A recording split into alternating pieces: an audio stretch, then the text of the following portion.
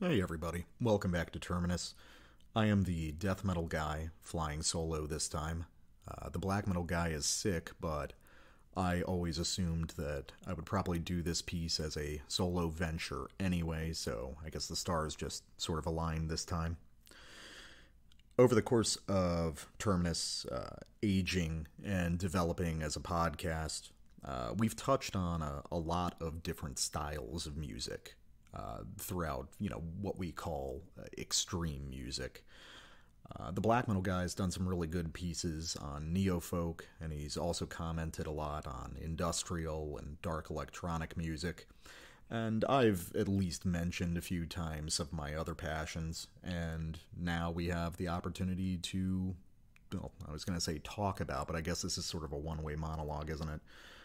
Anyway, to talk about power electronics. Power electronics is a style of music that is very near and dear to my heart and, you know, has various connections into extreme metal through shared personnel or just sort of a shared interest in certain aesthetic features. I've been into this style since I was a teenager. Probably late high school, I stumbled across my first power electronics stuff, and I was immediately fascinated by it. The ugliest potentials of industrial stuff, not industrial music itself, but industrial technique, had been practiced slightly in extreme metal. If we're talking about sort of dark ambient and noise black metal experimentation by way of abruptum or havohage, or perhaps the sort of extreme GABA and speedcore influences and stuff like the Berserker. I was always sort of intrigued by these sounds, but I had never really heard them in a rough and extreme enough format outside of metal to catch my ear until I heard power electronics.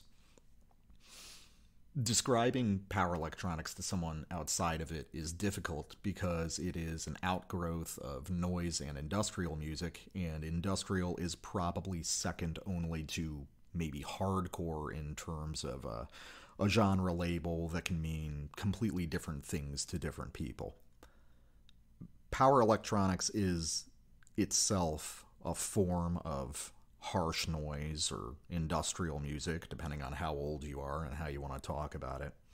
And pinning down exactly what it is pretty difficult. There's tendencies within the style. As opposed to regular harsh noise, it tends to be more driven by vocals, maybe some sparse rhythms. There's an emphasis on certain methodologies of producing sound that isn't quite as everything in the kitchen sink as a lot of harsh noise is with all of its, contact mic experimentation. Power electronics is a little bit more organized, a little bit more direct.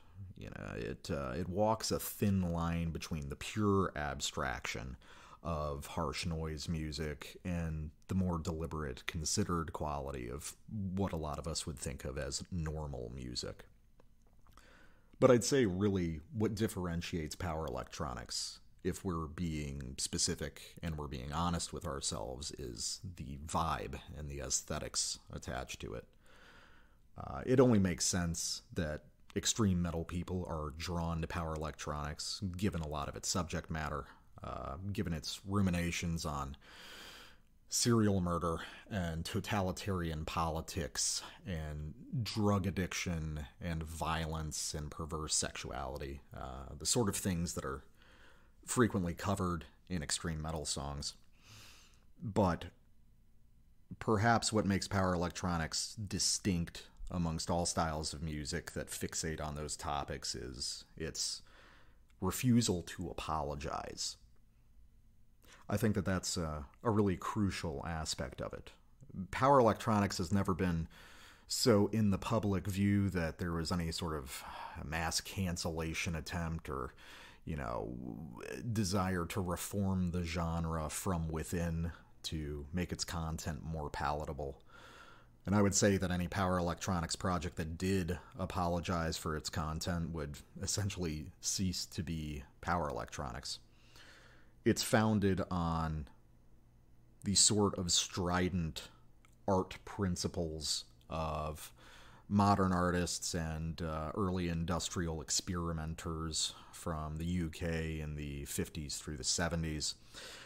And it only grew out into a properly established genre of music after a formalization of some of those techniques. But we have to keep in mind that this emerges from an art community that was not just attempting to be, but was ideologically fixated on the concept of transgression. And as a result, power electronics is perhaps the last genre of music out there that really doesn't care. I mean, I'm sure you can dig up some dusty old SoundCloud page which has some, I don't know, especially polite, neoliberal-minded power electronics, but let's face it, that just doesn't matter. Power electronics is music for people who like bad things. On Terminus, we've covered a lot of different kinds of music with a lot of variation in content, but we've always sort of had a personal policy not to apologize for anything that we cover. And I want to extend that, especially to this episode, but I want to say more to the point that I enjoy power electronics for what it is, and I believe that the vast majority of its listeners do too, which is, I mean, perhaps as a sort of protest, perhaps as a sort of wry look at the underbelly of society, but is also fundamentally prurient in its fixation. I like bad things. I like to read about and watch and hear about human suffering and cruelty and oppression and barbarism. This is the point where most people would say that they like those things because it's a commentary on them or it's a warning away from them, and there's a part of me in which that's true. But today we're not going to talk about that part. I like it because I like it. And I'm not really interested in convincing anyone if I'm a good guy or a bad guy. I like it and I'm fine with that. In terms of formative experiences beyond listening to, power electronics records in high school, there are a couple that come to mind. So bear with me just this momentary trip down memory lane. So you get to learn a little bit about the death metal guy. The first thing that I can remember really striking me was when I was around 17. I had a buddy over hanging out at my house. He lived right down the road from me, but a little bit of a drive, and his car was shot. So I picked him up, brought him to my place, then at the end of the night took him back and then drove back to mine. At that point, I had one of those. Here's one for the Zoomers in the audience. You might not be familiar with the cassette aux cable. The aux cable attached to a blank cassette that you could plug into your iPod when you weren't wealthy enough to have a car with Bluetooth, which I certainly wasn't at the time. And at some point, I had accidentally hit the eject button. And when you hit the eject button on one of those old car stereos, it just sort of resets your radio station when it defaults back. And this time, it kicked me to a classical station on AM radio. Now, this was late. This was probably 3 in the morning, so whatever I was listening to stopped, and I just got this blast of classical music in tinny, minimal AM sound quality. And I was about to put the tape back in, but then at that moment I passed under a set of power lines, which naturally added distortion and static to what I was listening to. And the piece that was playing, I assume, must have been some sort of very modernist Eastern European classical piece, appropriate for night drives at 3 in the morning. You know, maybe not full Penderecki, but definitely more dissonant and strained. And the quality of listening to this sort of haunting, ruined Soviet classical music against these waves of distortion that would rhythmically pulse as I would pass under sets of power lines, I found really fascinating. I believe that happened either shortly before or shortly after I started listening to power electronics, and I found it really fascinating. The second time was probably a couple years later, involving the same friend, coincidentally. My friend had a grandmother who had dementia, and in her younger years, she was a very talented pianist and singer. And my friend had a lot of old cassette tapes of her playing and singing where he came to me to have them digitized. I was the only guy in our friend group that had that set up. It wasn't quite as standard back in the day. So he came over to my place. We were just hanging out, having some drinks, and I started ripping these tapes. So I popped one in, hooked up all the cabling, and ran it through Audacity, and I allowed it to live monitor back. And what I heard was so ghostly, These tapes were maybe C-120s. A tremendous number. Must have been 40 to 60 of them, of hours of this woman singing and playing piano. But on tapes that hadn't been climate controlled or maintained, you had tape whine, you had distortion. It seemed like flecks of it were just coming apart, like we were listening to the disintegration loops or something. And that was another big moment for me, listening to something that ghastly, this corruption of this otherwise pleasant or plaintive sound by these just gouts of unnatural noise. And ever since those two experiences and listening to power electronics a lot, I've just kind of concluded that that is something specific that I look for. This high contrast, these beautiful things being smashed by ugly things, because the ugly thing at the end of the day always takes precedence in art. It doesn't matter how many, beautiful melodies you have. One Dark Throne riff can bulldoze over the entire thing and taint it in a way that I find really fascinating.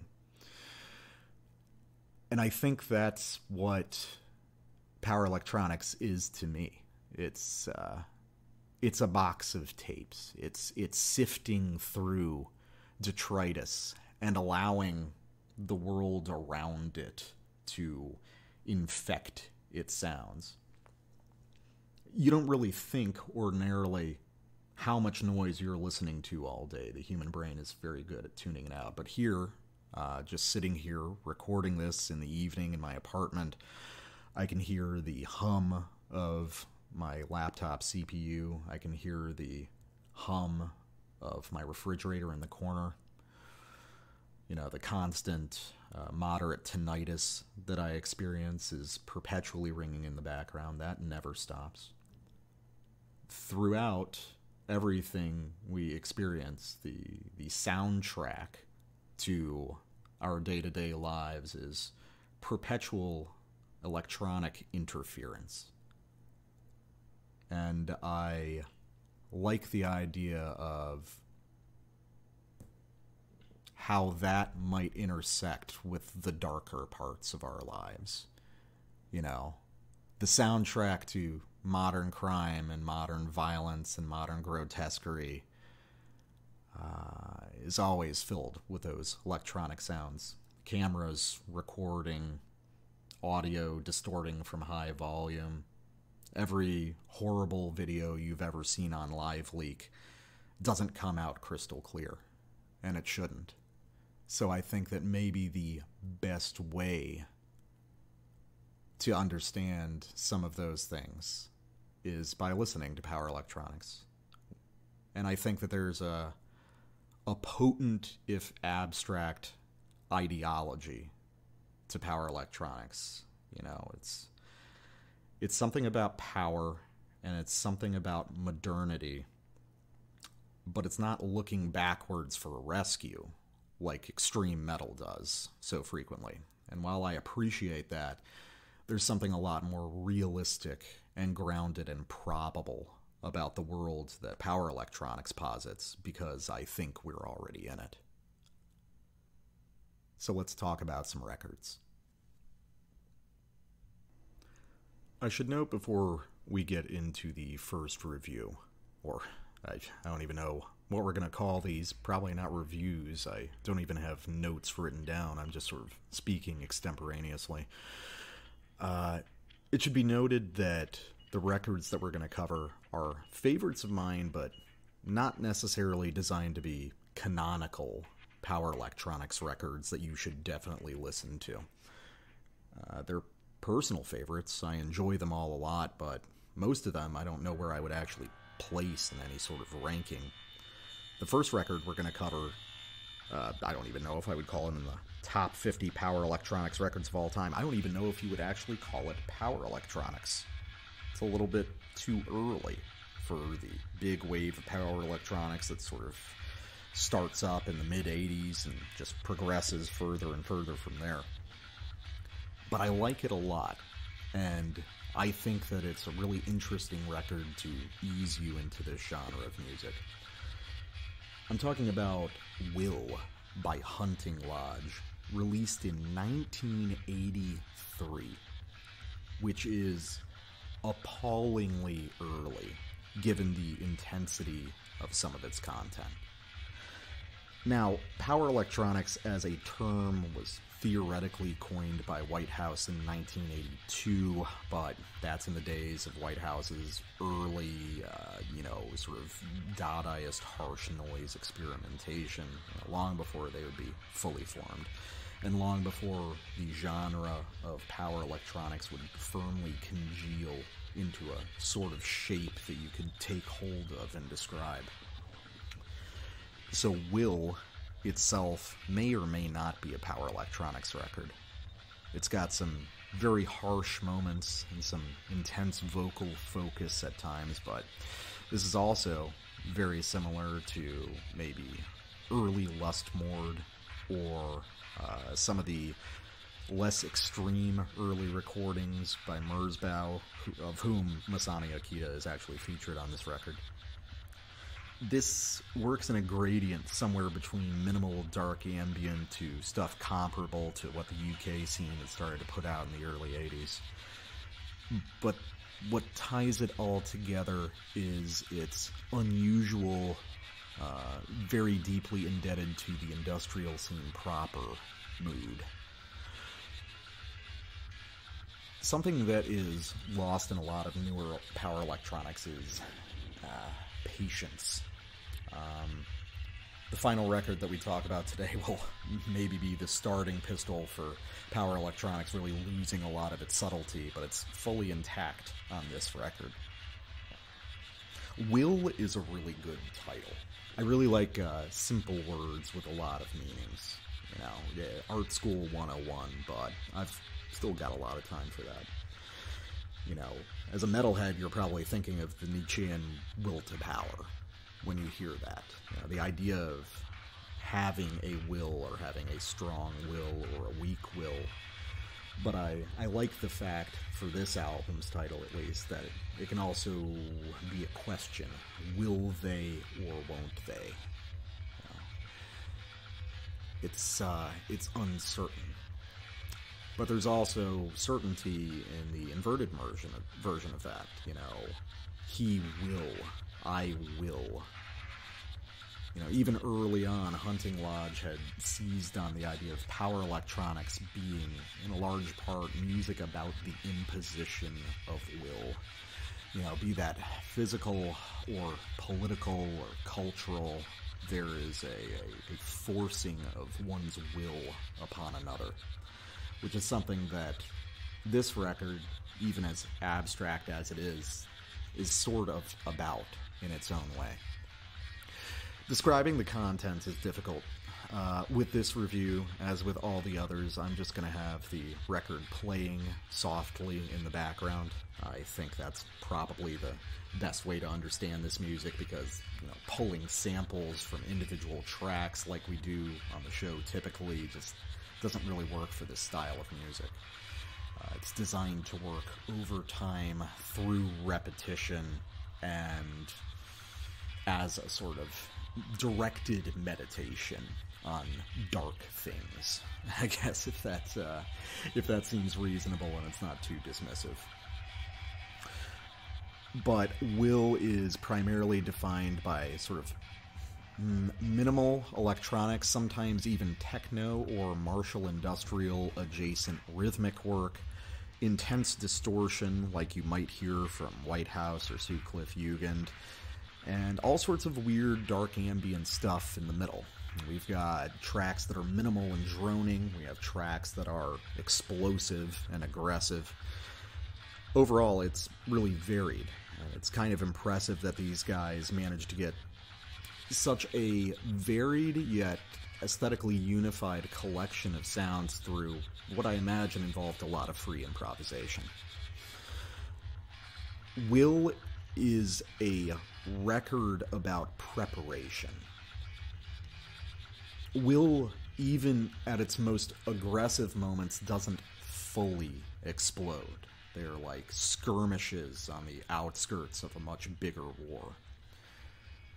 The suggestion comes not just through the music, but through the titles, which have already started to access some of the ideas that would congeal into sort of staples of the power electronics subgenre. You know, the suggestion of things like ice pick method, S&M operations, we are they, and later, you are of me. You know, these are song titles that suggest violence, deviant sexuality, sort of oppressive, totalitarian political regimes.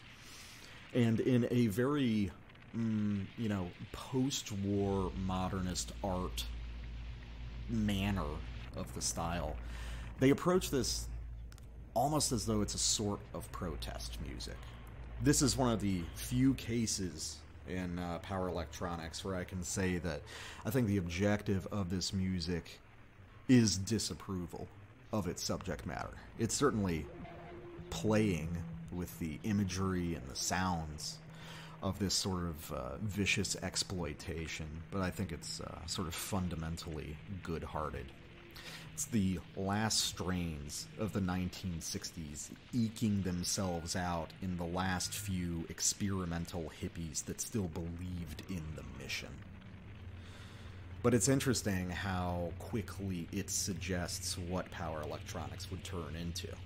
You know, the fundamental problem whenever you're trying to make music that disapproves of bad things is, you still want to make good music. So even if it's not your ideological intent, it's amazing how quickly Hunting Lodge can make some of these ideas sound pretty cool. Take the title track, Will. It's a bleepy, bloopy, somewhat silly sort of early attempt at a noisy electronic music, the sort of thing that would be later perfected by groups like Cut Hands. But within it, are the seeds of horror and sci-fi movie soundtracks of the 80s. Starship Troopers was, a commentary and a parody. But those pulse rifles are pretty fucking cool, man, aren't they? Hunting Lodge as a project only did a couple more records after this, and they're much less listened to. I haven't heard them myself because I think Will really stands on its own. When you listen to Will, and this is a versatile one. You can listen at home if you want to be in deep meditation to it. You can listen to it in your car, sort of casually. You get a nice shuffle effect off of how varied the tracks are from one another. And really just anywhere in between. Throw it on at a party and just get weird. There's stuff that the normies will find kind of funny and kind of weird, and you can carve out your niche as, the cool art guy at your local social function. But listening to Will puts you in an interesting sort of headspace, which is, again, I want to say that one of preparation. A lot of power electronics is about violence, or about war, or about deviant sexuality. It's about acts occurring. Will is about the preparation of those acts. You know, it gestures around the sides of its own content in a way that I typically find irritating. I like the sort of brazen aggression of extreme metal a little bit more, you know, in most situations, but here I think it works. You know, we're not observing the blood and guts of the moment itself, but the sort of tense, ghostly, anxious moments prior. You know, Will really makes you think about, you know, groups of, you know, dangerous, ideologically driven young men who are preparing to do something terrible. And those terrible things probably include, you know, all the subsets that are referred to on this record: the violence, the sexual deviance, and the oppression of a population.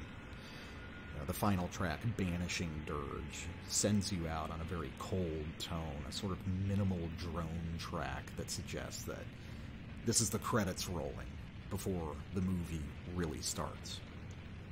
All the rest of the records that I'm going to discuss on this episode are a lot more immediate and a lot more personal and a lot more emotive than this record is, but this one has a special place for me, I think, because of that coldness and remoteness.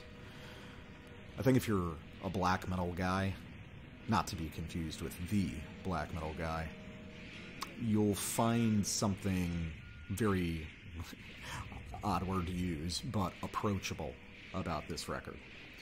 The black metal guy on our main episodes often talks about how black metal in general should be remote and inhuman. Power electronics, conversely, tends to be not at all remote, but extremely close and extremely human. Just the most negative aspects and potentials of being human. But Hunting Lodge here has made a record that makes something emotionally identifiable, but still very cold and very removed. So, for all of you guys that are collecting black and white, blearily Xeroxed, limited to 50 dark ambient tapes that are side projects of your favorite artists, you should check this one out. I think that it'll have a lot to offer. Alright, so I opened the last segment by talking about how this, you know, none of these reviews were really intended to be promotion of a specific record as Power Electronics canon, but this is the exception. I'm breaking the rule on the second review to say that Birdseed is, in my opinion, the best Power Electronics record of all time. It's certainly the best Whitehouse record, and Whitehouse themselves are probably in, like, top 5 favorite bands ever for me, so I'm coming at this from a position of bias. But not even especially a lot, because I think there's a lot of people out there that would suggest that this is bare minimum the best Whitehouse record. And I think a lot still who would say that it's among the greatest of all time in the genre. Whitehouse started early, like beginning of 1980s, but honestly I wouldn't recommend the vast majority of their 80s work. Whitehouse were trading in a sort of extreme, profane, transgressive, experimental noise territory, but the affiliated project Sutcliffe Jugend did it better than them at the time. So Whitehouse, even though they coined the term power electronics and are one of the seminal artists of the genre, really weren't worth a whole lot in their first decade of existence. But then, with the 90s, there's a pivot, and in the 2000s, and eventually in 2003 with Birdseed, that pivot was complete. Sutcliffe Jugend and Whitehouse both traded in extreme, vulgar, profane, deliberately grotesque depictions of violence and deviant sexuality, and any number of politically incorrect ideological potentials, but they started to split off a little bit later. Sutcliffe Jugend doubled down on the idea of being the ugliest, dirtiest, meanest guy in the pub, and Whitehouse kind of went in a different direction. Whitehouse to me has always been a fascinating project, both musically and ideologically. The members of the project were, in a sense, sort of closed-lipped on what they thought about any of their content. And unlike a lot of other power electronics projects, Whitehouse was much more interested in the philosophical ramifications of all these sort of like dreary underbelly of society activities. They were interested in the culture that arose around them. You know, like good art students, they understood that they were reinforcing exactly the sort of things that they decried, or at least thought they were decrying, and turned their gaze more onto the process of making that art itself. To clarify, what is a very abstract thing to explain. The opening track on Birdseed is Why You Never Became a Dancer, which is a particularly infamous song, essentially insulting a popular female modern artist around London in the late 90s and early 2000s. Her name escapes me at the moment. It doesn't matter. I've checked out the source material. It's shit art. In 2.5 minutes, Whitehouse just explodes out with possibly their most aggressive track to date by that point, with a set of ranting lyrics that I can remember almost word for word. And that's where the real power of Whitehouse is located. The sounds are extreme, the rhythms and the textures can be really interesting, but it's the vocal performances that really drive it. And I would suggest that Whitehouse, as a project, was instrumental on making these sort of like ranting monologues a central feature of the power electronic subgenre. Whitehouse kinda did it first, and I think they certainly did it best. Discussing Whitehouse lyrics would have to be a video in and of itself. If you start going down the rabbit hole as to what some of these songs are about, where they're drawing some of the source material for the lyrics, it gets really fascinating when you start realizing that the guys are screaming lists of questions from Scientology personality tests and stuff like that. You know, repeating posts from pro-anorexia forums in the mid-90s internet. Truly bizarre stuff that works in a sort of pastiche way by displaying a lot of contrast in the specifics of the content, but really wanting to articulate how they're all deeply interrelated. And how they're most deeply interrelated is through their audience, through the act of consuming this material. Whitehouse, and Birdseed in particular, is sort of power electronics about the experience of consuming power electronics. So it's very meta, and it's very art school, and that might put some of you off. But don't worry, it's also the meanest shit in the universe. Whitehouse is a spectacularly cool band. I have not one but 2 tattoos dedicated to them on my body. But they're one of the coolest bands, even within power electronics, simply because they are possibly the coldest and most heartless. It's not to say this isn't emotional music. It is, but the dominating emotion is a sheer contemptuous rage against culture and society and the sort of inherent mendaciousness of all that.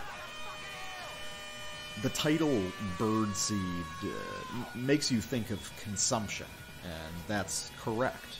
And it might make you think of the victims of some of these stories being consumed by the sort of anti-hero perpetrators that form the first person in many of the lyrics. But that's not true.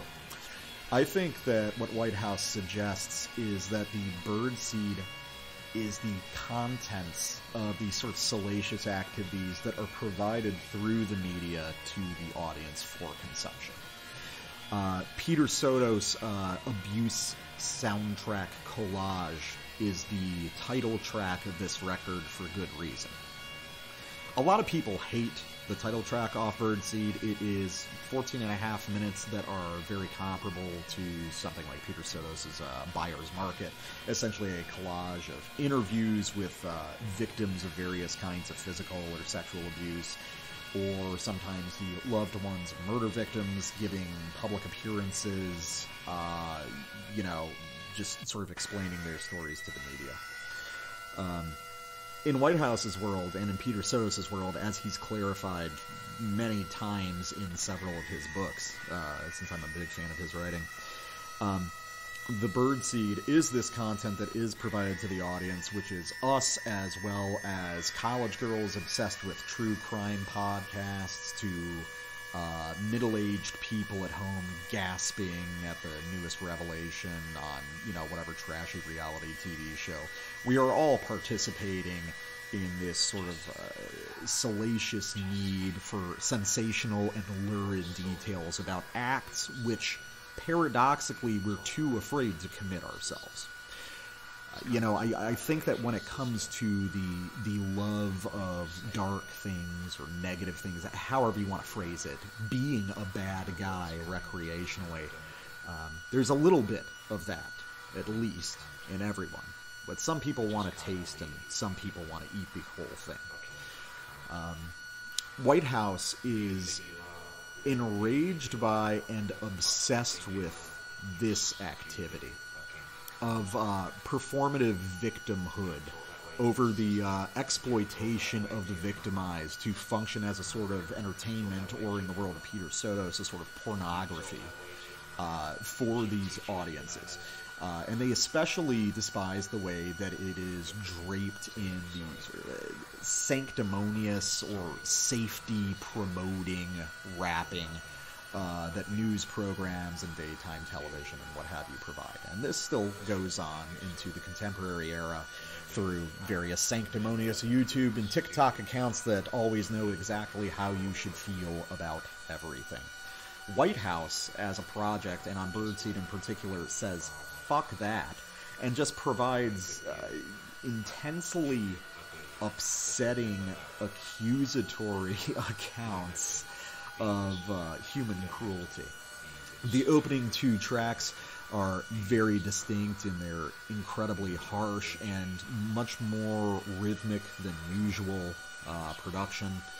Wriggle Like a Fucking Eel is another classic. The first two tracks off this album are the closest things that you could call power electronics hit singles, as they're just pretty well known, even outside, especially when hip-hop group Clipping ended up sampling Wriggle Like an Eel for their song Wriggle, appropriate title. Anyway, Whitehouse's fascination with the depraved is interesting and distinct from both their earlier work and Sutcliffe Jugend, in that it comes from a position of sort of sneering aristocratic contempt. A good feeling when you hear it in a black metal record, and also a good feeling here. Sutcliffe Jugend are down in the gutters. Scraping change together to get a pint at the pub before sexually harassing women outside while covered in one's own vomit.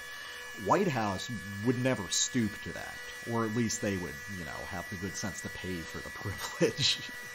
Whitehouse see themselves as elite artists, which is just not a vibe that you really see in underground music anymore.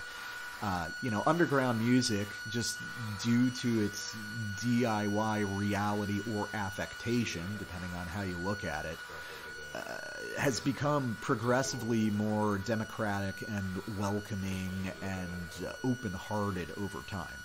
But Whitehouse belonged to an older school of catty, mean art school graduates who truly believe that bad art should be punishable by, exile to Elba or something like that.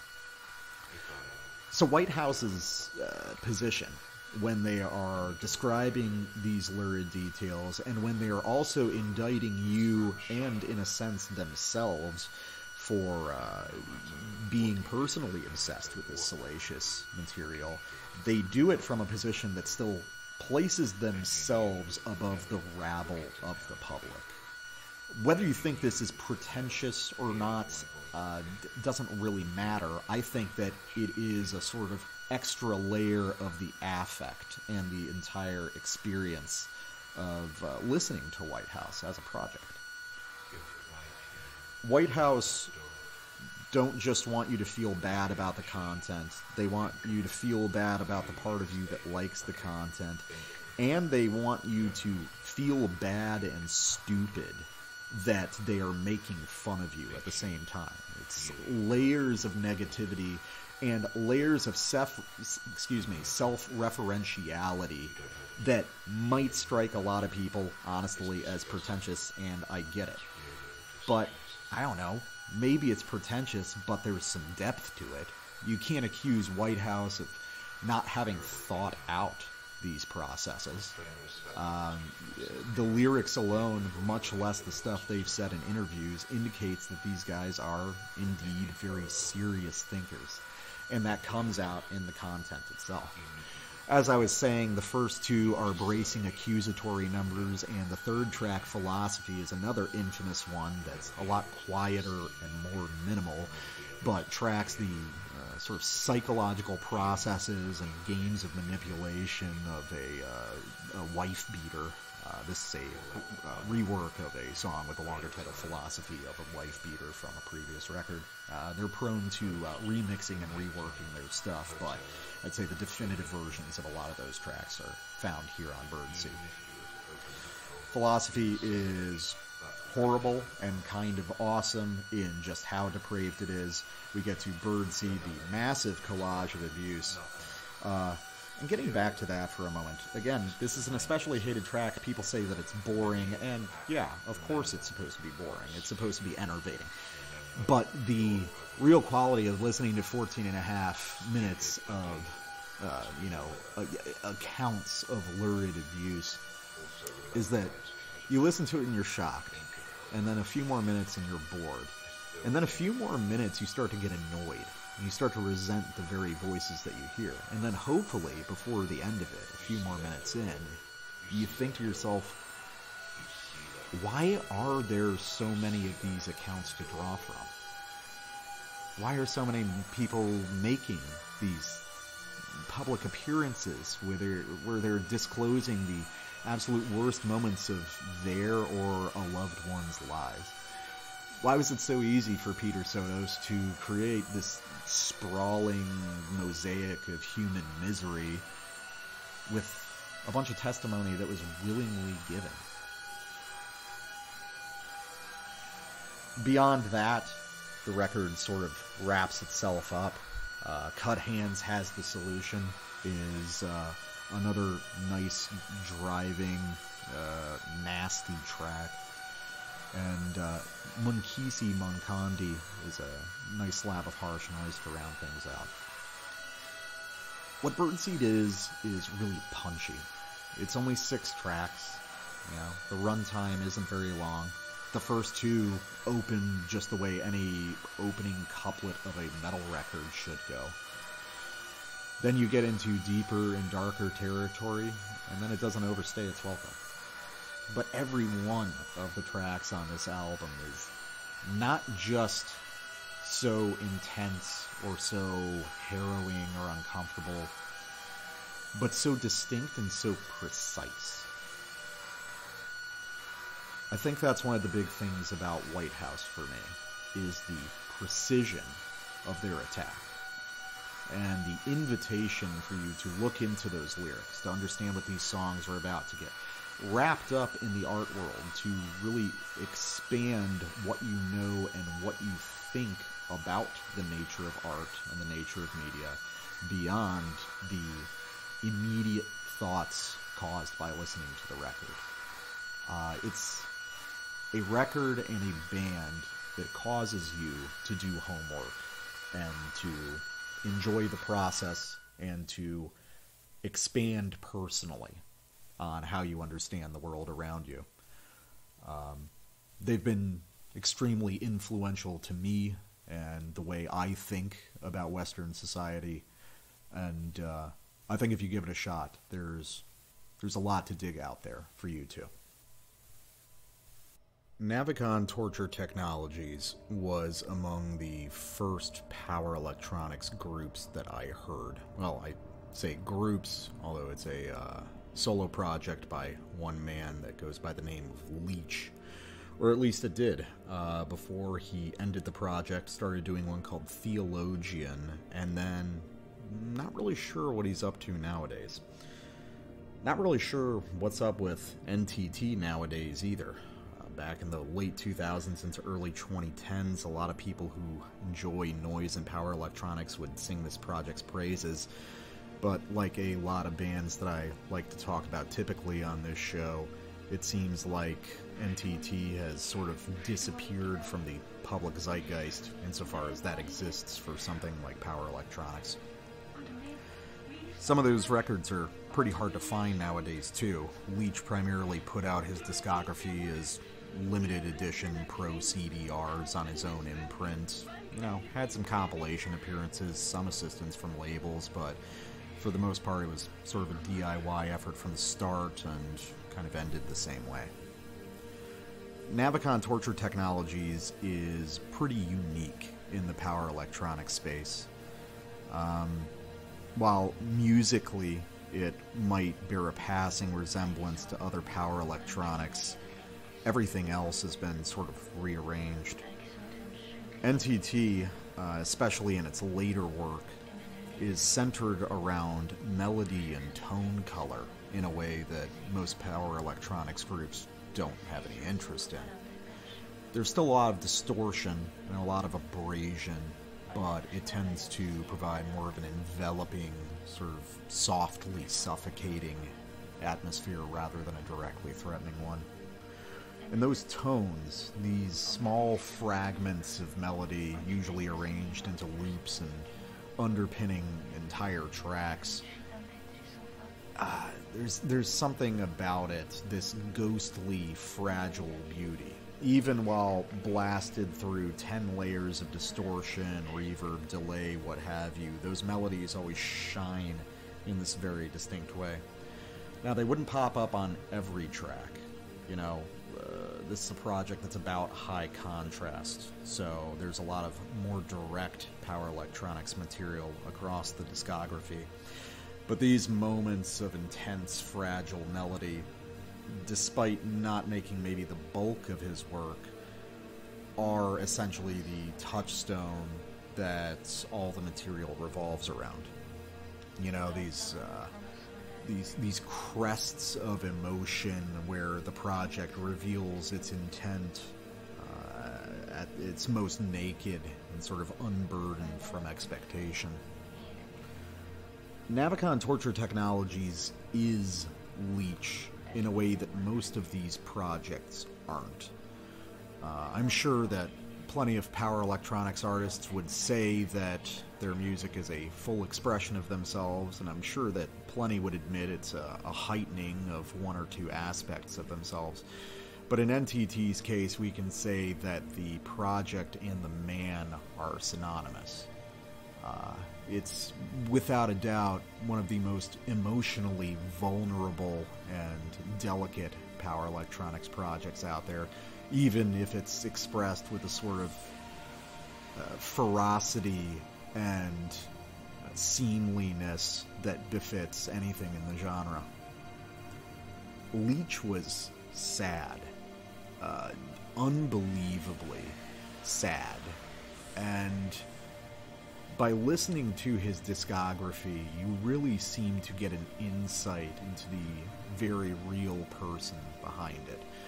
Because I think that much of his lyrics and many of the themes of his songs are just outpourings of sort of slightly, and in some cases probably not at all, metaphorical, real experience.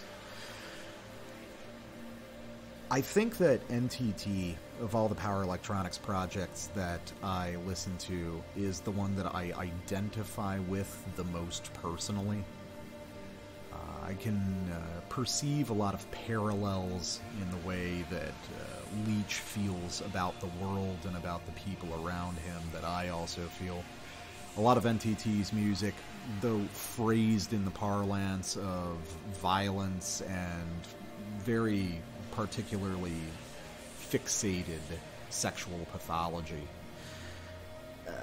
even though it might be portrayed through those things, the core of the music's emotion is centered around a profound disconnection and a profound sorrow at an inability to connect with other people, which is something that over the course of my life, you know, I've felt a lot personally. So discovering this project in high school was kind of nice for me. I don't share all the same specific pathologies that Leach does. He is fixated on certain obsessive sexual acts that I don't necessarily have in common with him. But that core of longing surrounded by this sort of contemptuous antagonism and petty cruelty is something that I could identify with. You know, the record that we're covering here, Pure Skin, really sort of could have been picked out of a hat. I don't know what I would say the best NTT record is. It might be this one, it might be Church of Dead Girls, it might be Dripping with the Power of Her Flesh, it might be The Arrow in the Wound. There's a long discography, and a lot of it I still haven't heard because, again, a lot of these recordings are just lost to time unless you're on SoulSeek and searching for it at exactly the right point in time. Pure Skin, though, is probably his best known record, and it's a varied one which really covers all the bases of what the project intended to accomplish. So even if it's not necessarily the best, it works as a skeleton key that can at least show off the project and let you know if you like it, and if you do, you can go elsewhere in the discography to find things more concentrated on the specific features that you really appreciate from this one. The opening track, The Stars and the Scars, is again a near power electronics hit single, which really shows off the core of what makes this project so great. This incredibly slowly delivered, constantly shifting, elegiac, ambient melody that underpins the entire song is just heartbreakingly beautiful. All these contrasting, meshing synth tones piling together to make something that sounds like, I don't know, a nest of snakes writhing and glowing with bioluminescence. It's very strange. Beyond that, though, you start to get into some of the other important features. The spoken word samples. I'm not sure where the main one in this song comes from. It appears to be in Swedish, so if there's any Swedish listeners who want to analyze a power electronic song to find the film that it's from, feel free and drop it in the comments.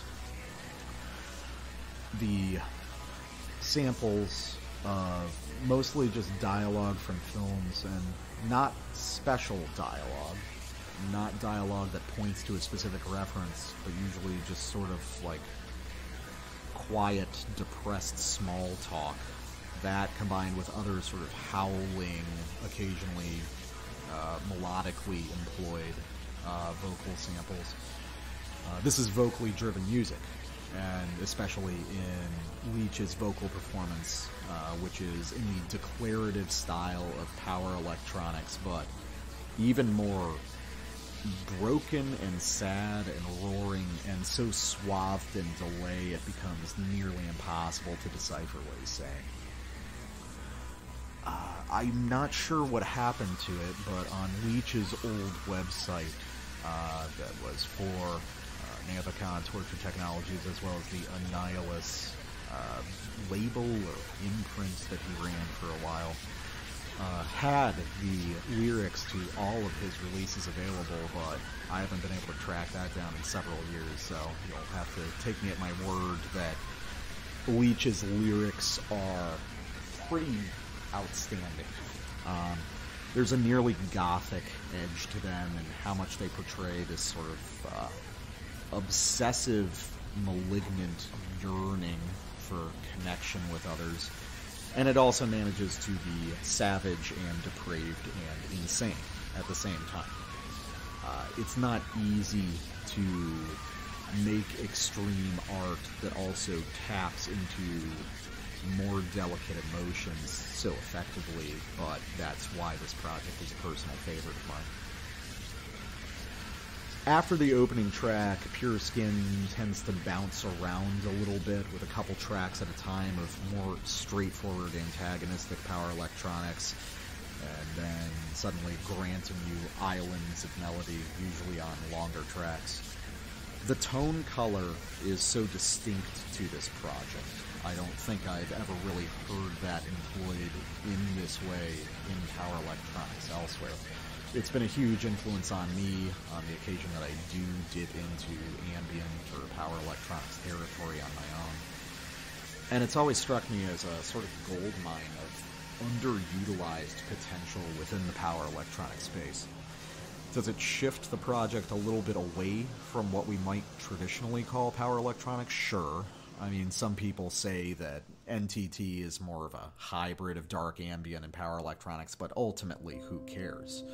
He was using those techniques to create stuff roughly within the power electronics space that still stands to this day as extreme and beautiful and uniquely personal and affecting in a way that little power electronics is, but maybe only power electronics can be.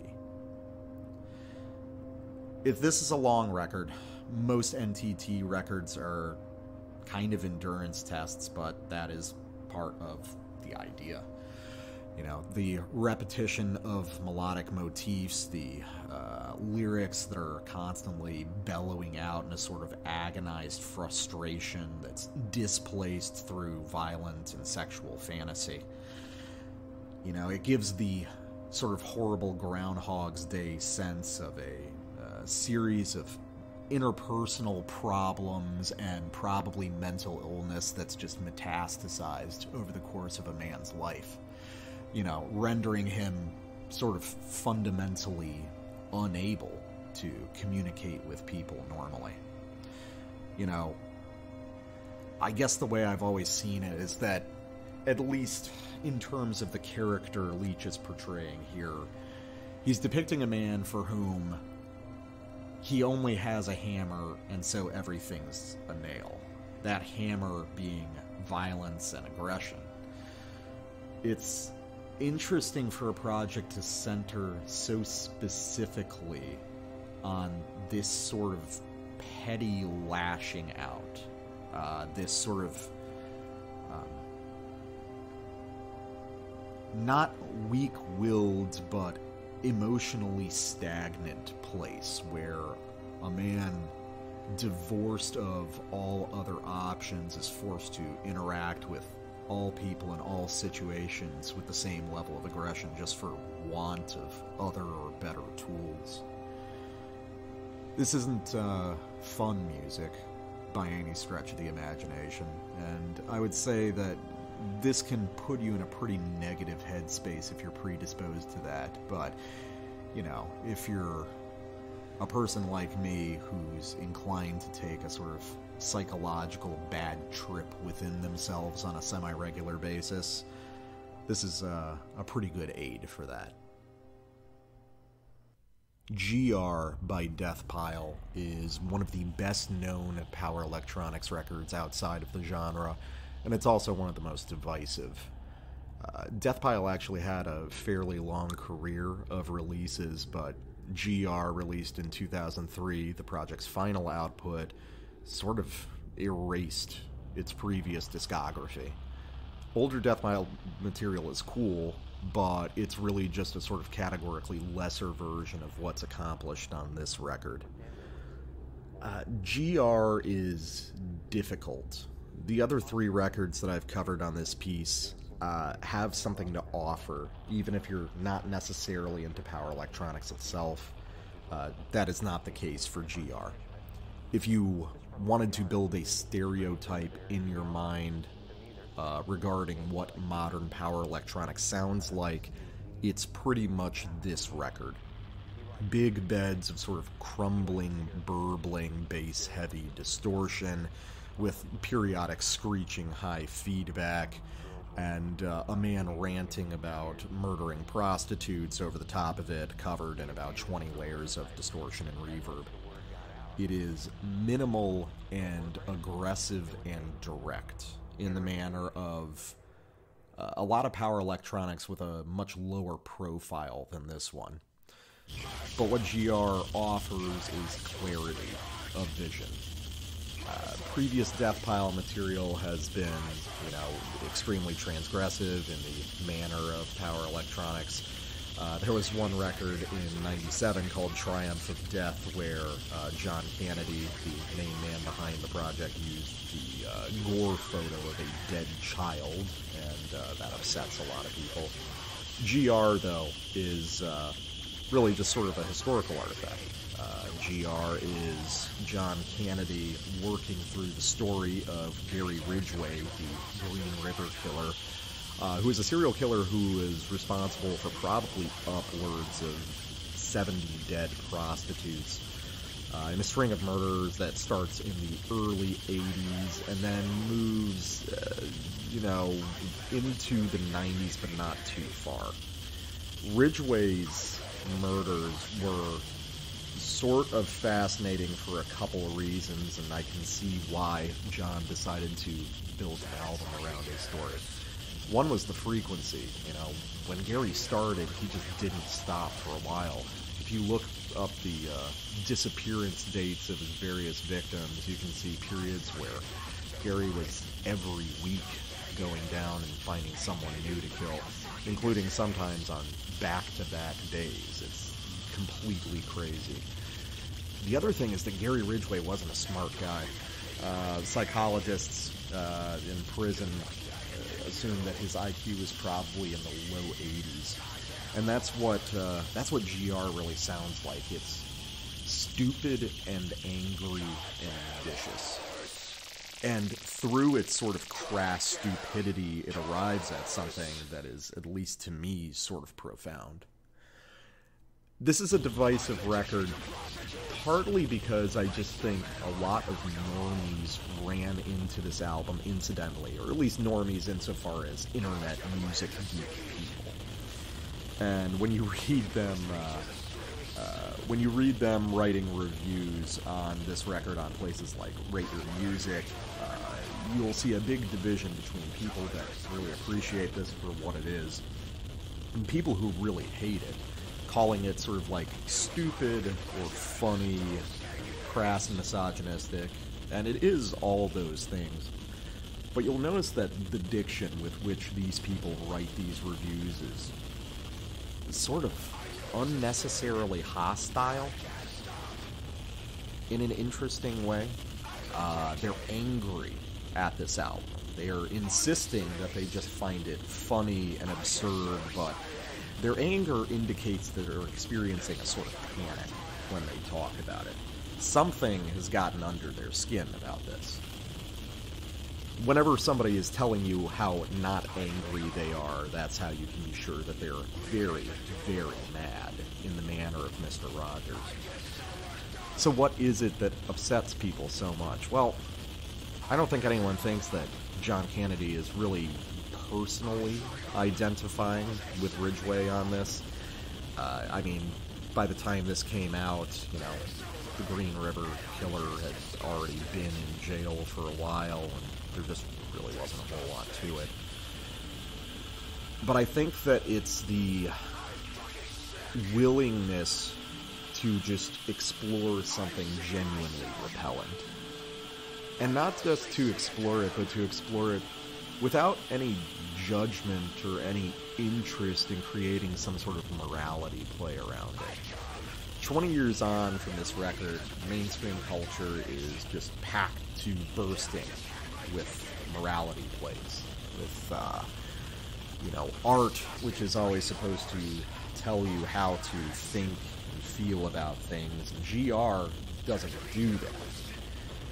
It allows you to make your own judgments. I think John Kennedy can assume that you believe that Ridgway was In the words of Norm Macdonald, a real jerk. But he doesn't have any interest in dwelling on the topic. And moreover, he inhabits a first-person perspective, trying to navigate the sort of fractured psyche of a person that would do this. And he does it in a way that is compelling and vicious. The minimalism of this record means that it was probably done fairly quickly, but it was time well spent.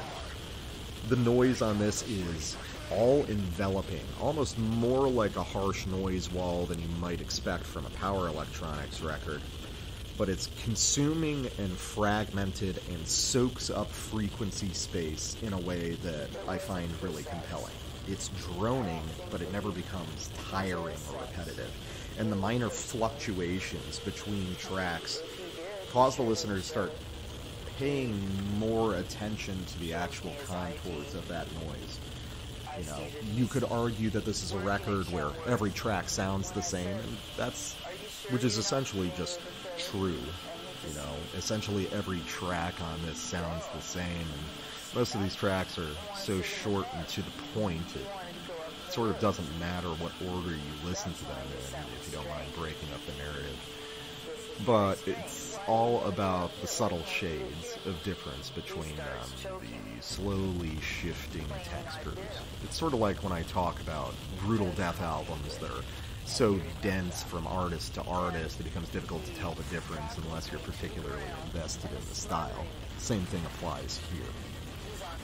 The process of listening to this from beginning to end is harrowing and simultaneously meditative. And it's surprisingly easy to slip into the mindset of the main character here. John Candy's vocal performance is so convincing that you end up feeling the sort of like bizarre righteous anger that defined a lot of his crimes. You know, Gary Ridgway said his crimes. Ridgway's crimes. You see, the subject and the object start to merge after a certain point. Ridgway always talked about this overwhelming hatred of prostitutes as well as this sort of obsessive addiction to them, and the record kind of conveys that through its single-minded intensity, this object of fixation that it just can't pull itself away from, no matter what sort of attempts are made. So the minimal repetitive quality of this really does get you in the mindset of this minimal repetitive serial killer who constantly recreated the same situations over and over again, seeking a satisfaction that never really arrived. I like GR so much for its purity. In some ways, I would say that GR is a record that maybe more than anything else defines modern power electronics. You could imagine this record being the very first power electronics record or the very last in some sense. On this record, Candy arrived at a sound and an execution that was so direct and so fundamentally irreducible that it breathed life into the style. For me, power electronics sort of centers around this record as its anchor. It might not be the best, but it is, without question, in my mind, the most defining. And I think that the sort of relentless provocation of this music, as well as on the other records that we've covered, is really central to appreciation of this genre. As I said earlier, the other records that I covered on this episode have something to offer people outside of power electronics. But in the same way that you can't really say you like black metal just because you like the best material by Mayhem or Emperor, you can't say you really like power electronics if you don't like at least a few records that sound like this. This is the pure sound of the style. Irreducible, minimal, and direct. In the same way that if you like black metal and you pick a record up off the shelf that has an inverted cross and a black and white cover, in the same way that you're probably going to like that, you would probably like GR. the cruelty and force with which this music projects itself is truly amazing. And when I listen to it, I feel a sort of ferocity directed at the culture around me. I read the reviews of this record that are so plaintive and whining and trying to posture as though they're too cool to find this spooky. And it sort of drives me insane, you know? I mean, you can take a style of music and refuse to engage with it and say that you won because it didn't affect you, but I don't really know how much of a reward that is for consuming art. Or you can choose to sort of meet it in the middle, meet it on its own terms, and experience what was intended. But the funny thing is, all those people who are decrying this record as just obnoxious, antagonistic bullshit, I think are actually experiencing it as intended. That tension that they're experiencing, that need to distance themselves from it, psychologically and emotionally, tells me that this is a record that does exactly what it says that it's going to do, regardless of whether you agree with it or not. This one's been a big influence on me. Not just musically, but in terms of the sheer will and the force that it suggests. It's not a record about subtle shades of emotion. It's not a record about nuance. It's a record about power and control and domination and a sort of petty meanness that I've only ever found in some of the most extreme, brutal death outside of this genre. It's a great record, and it doesn't really matter if you think it is or not, because the power that it holds genuinely does speak for itself.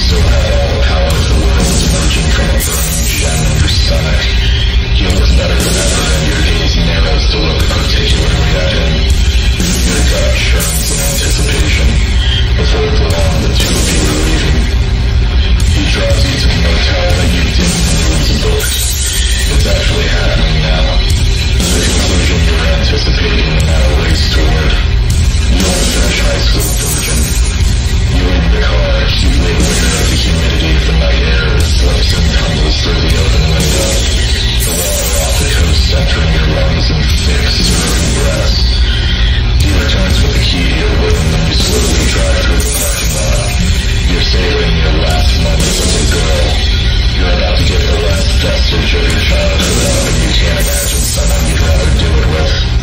You're a bundle of nerves. You're ready for anything and one thing in particular. You've been on the pill for a couple months. You get the sleeves from your mother in your sock drawer. You're ready. You climb the short outdoor stairwell and he opens the door for you. The two of you are giggling and mumbling as you enter, and he turns on the lights. He says he'll be back in just a moment and goes to the bathroom.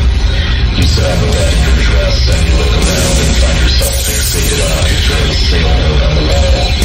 You see that the frame's plastic and the print is blurry like it's spent too long in the sun. From there you see that the wallpaper around it is cracking here and there. The light above you hums and almost imperceptibly flickers. News is wearing off and you're starting to feel sharper again, and that sharpness is inside you. The warmth in your gut is gone and replaced by what feels like a fistful of screws and bolts. It's cold and sharp in your belly. He comes out of the bathroom smiling, but he sees a look on your face and he asks what's wrong. You stand up and you smile and you say you have a really nice night, but you don't think you're ready just yet, and it's not him, it's you. And you're sorry, and maybe you two could just cuddle, wouldn't that be nice? And at first he's understanding, but then you start to realize he's wondering what the fuck is wrong with you. Why are you acting like this? What's your fucking problem? And you try to explain to things and you can't explain it out. You're suddenly feeling like a kid again, not a grown-up.